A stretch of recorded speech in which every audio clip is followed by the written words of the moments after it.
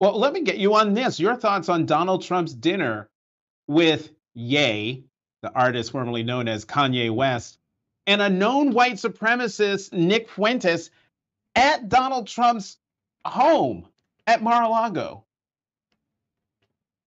Yeah, it's you know, the fact that President Trump had dinner with a someone who has a history of anti-Semitic comments and a history of white nationalist beliefs, and Nick Fuentes, you know, it says a lot.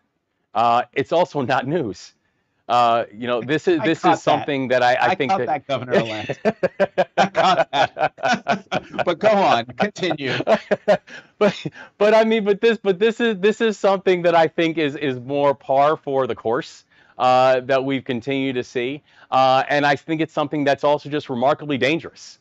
That when we're talking about the views of where people are in the state of Maryland, and beyond, I think people realize and understand that conversations and beliefs about anti-Semitism, and white nationalism, they have no place in our dialogue, and they will have no place in our dialogue. And I think that, you know, people continue to see that when we're talking about loving your country, and what does it mean to love your country? Loving your country does not mean hating half of the people in it.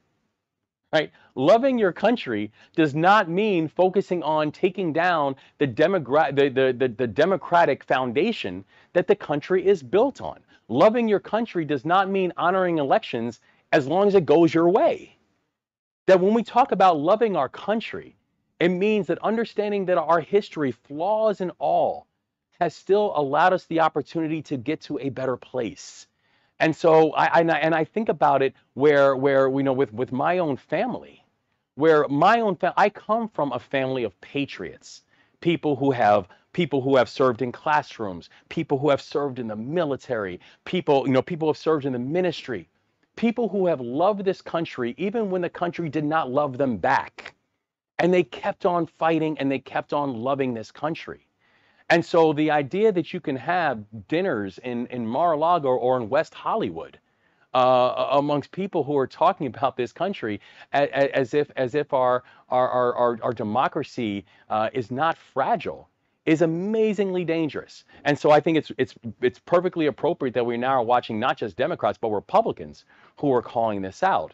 And I also think the thing that we're going to continue to do is focusing on showing people, Democrats, Independents, and Republicans, to show them here is what good governance looks like.